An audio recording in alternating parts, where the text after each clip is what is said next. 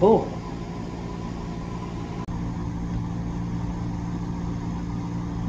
Canterbury's hooked up again. Good morning, everybody. It's Saturday. Bassmasters out on the St. Lawrence River this weekend, and man, they're just slaughtering them. They're 20 plus bags for the top 10 for sure, and it's amazing. So it's hard to look away. It's like watching a train wreck. You know you got to do other stuff, but when fishing's happening, whether it's Major League Fishing or Bassmaster, rest assured I'll be watching it.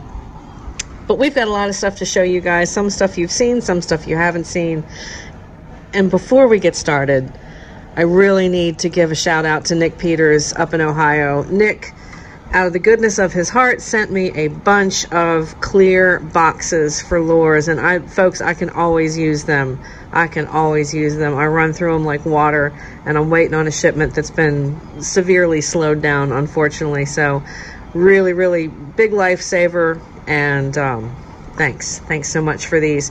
These are just lure boxes that come on regular lures. He's got a bunch of them, and was very kind to ask if I wanted them. He reached out to me the other week, and they got to me. I think Nick is also a custom painter, and he is more along the lines of the pike, musky, walleye culture. And he sent me 4 Phantom lures. Now, if you don't know anything about Phantom lures, they've been in business since 1996, and they're out of Minnesota, and they're known for primarily their bigger trolling baits. But recently, I want to say as recently as last year, perhaps, maybe even this year, they have started a line specifically tailored for custom painters, which is super cool. So I was excited to get my hands on some to paint as well. He sent me 4 of them. I'm going to paint 2 of them for him. I got the secret on his favorite colors for trolling and for walleye, so we're going to have some fun with some patterns. And it's neat because one of the cool things about painting for another painter is that even though they have a specific style, and he's a really good painter, by the way, it's going to be fun seeing something different for him, for me to do for him. So I'm excited to do that. And he also said, hey, keep a couple of them. So I picked these guys. This one, even though it's a little deep diver, the Banshees are good for crappie and multi-species. So I'm excited to put these in the rivers where I'm at. We have walleye also, Nick. So, and then a Banshee that's a little bit bigger. So super stoked to get these. Thank you so much for the gift. And it couldn't have come at a better time because I was completely out of boxes for my customers. I was putting them in those little plastic static bags and sending them out. It's been a crazy year here at Jekyll Baits. So I'm going to link Phantom lures in the description below, and specifically a video that's got some of his work in it as well. So go check out Nick Peters if you guys are in the muskie and pike and all that stuff. And I am too. I love it. I'm more tailored to the bass community because that's the clientele that I have right now. Just now getting and breaking that mold into the bigger fish, bigger game fish, which is so fun, so much fun.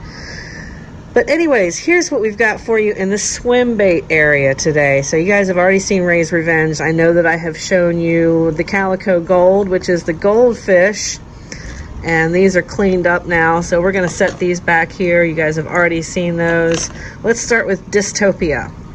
Dystopia I featured on the Brotherhood page because I wanted to kind of talk a little bit about the eyes, and a lot of you guys are already doing this, and I happened to notice when I was grooving through Nick's page, he does his own eyes now too. Good on you. I'm guessing that you're actually making the eyes instead of just painting them.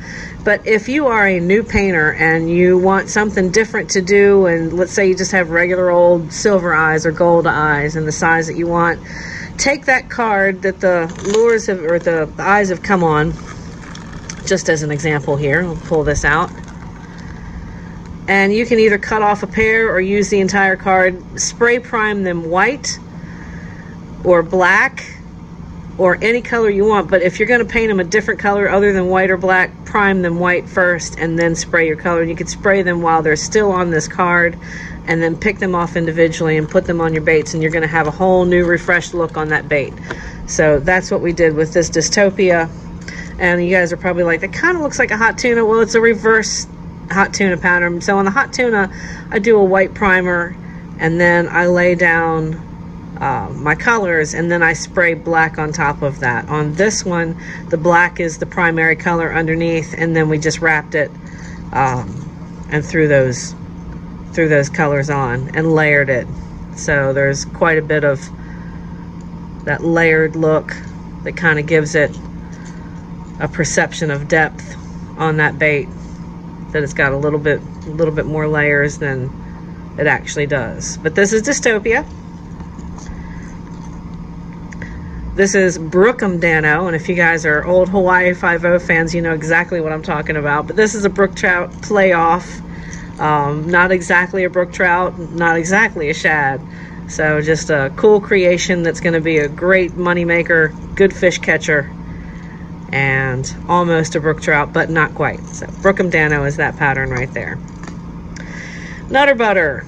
Nutter Butter is pretty cool. It is the PBJ, my version of the PBJ. And it is that plum glitter fading down into, this is just a wicked detailed flesh tone to get that peanut butter goodness in the middle of it, and then a fluorescent yellow, which kind of blends with that purple to give you that green face. So this is all just a blend.